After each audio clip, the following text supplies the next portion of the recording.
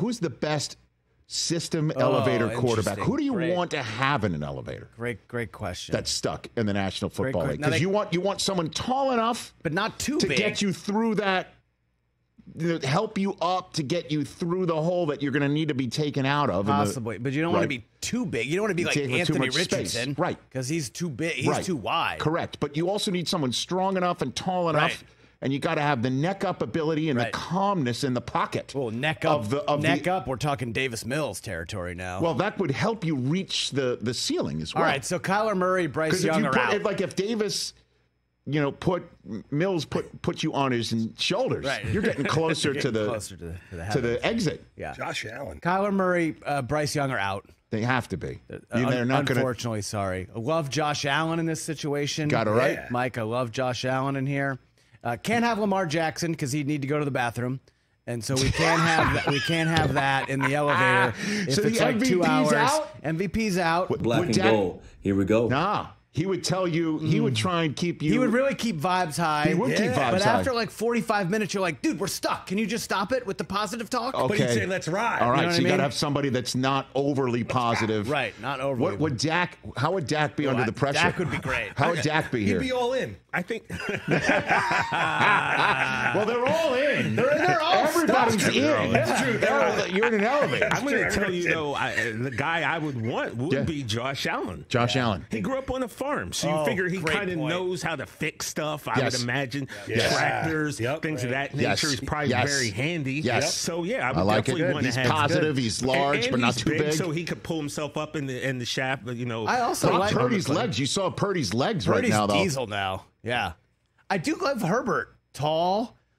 Never seen that guy sweat. He doesn't talk much. I don't even know what he sounds like. Apparently, that was one of the things that Harbaugh was marveling at. That he came out, not sweating. Like, he hand is still. He'd be like, "Oh, we're in this elevator. Cool. Let me just try to get us out." But then you'd want like Kyler in there because he don't take up a lot of space. You know what I mean? He's on the small side. How so about maybe if you need a smaller hand to reach in there and connect the wire, Yeah. like a huge hand. Are we overlooking Mahomes again?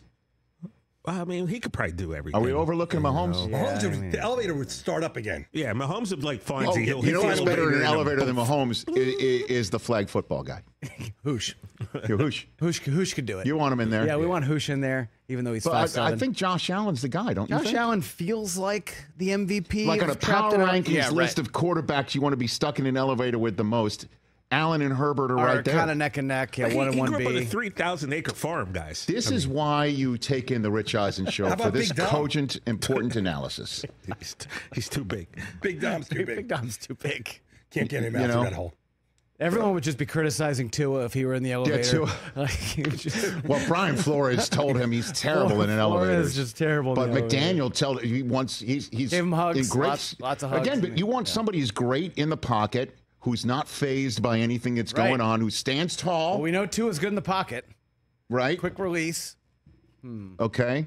You gotta have that calmness, but toughness and stature and leadership abilities. CJ Stroud would be good. Well, he's might be one of the best young quarterbacks in an elevator. I think Rodgers would just be talking about the conspiracy. The police in on it. Got stuck. After a while, you'd be like, all right, bro, I get it. He's right, Rock. You're not wrong. Listen to a podcast. But you probably wouldn't want to be in the elevator with Will Levis either because he's jacked, right? So he's probably eating a lot of supplements, drinking a lot, eating a lot of mayo. It's got to come out the other end. The gas comes out. You don't want to be stuck in an elevator with someone who just Gardner Minshew. Yes or no? Vibes would be super high. Yeah, like you'd have fun. But you don't want a rookie quarterback in there. I'm sorry. No, sorry, rookies are out. Well, Cousins, we don't know what his Achilles is going to handle now. That's right. He'd be standing on one leg trying to it'd be tough.